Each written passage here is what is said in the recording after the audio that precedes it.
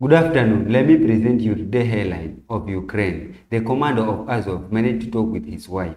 Denis Poroshenko, commander of Azov National Guard, resentment of Ukraine, found his wife Yekaterina, who was received information that the Russians were holding Ukrainian fighters in certificate condition. He said that he was doing well and also asked how I was. I heard from other sources that the conditions are more or less certificate. They are fed and given water. The conditions are adequate and this is not short period. They have not been subjected to violence.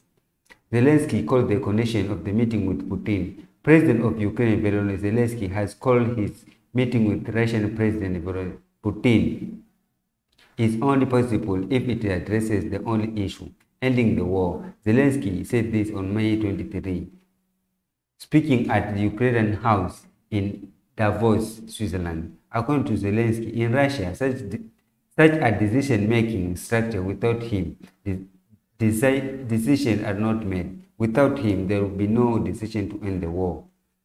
Britain will not send ships to escort Ukrainian grain carriers in Black Sea.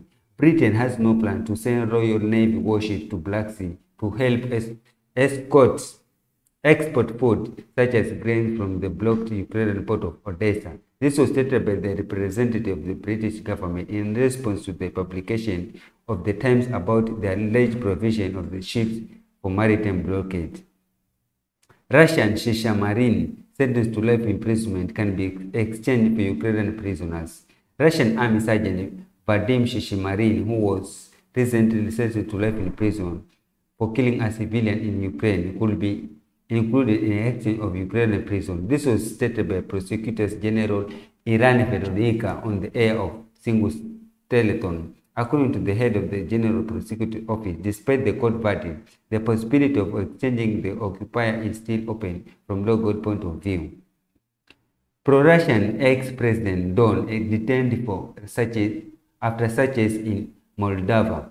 In Moldova, the former president, pro-Russian politician Igor Dodon was detained, against whom criminal case was recently opened on suspicion of corruption. This was reported by publication Destige with reference to Interim Prosecutor General Medro Rob Rice. Please subscribe for more like this. Thank you.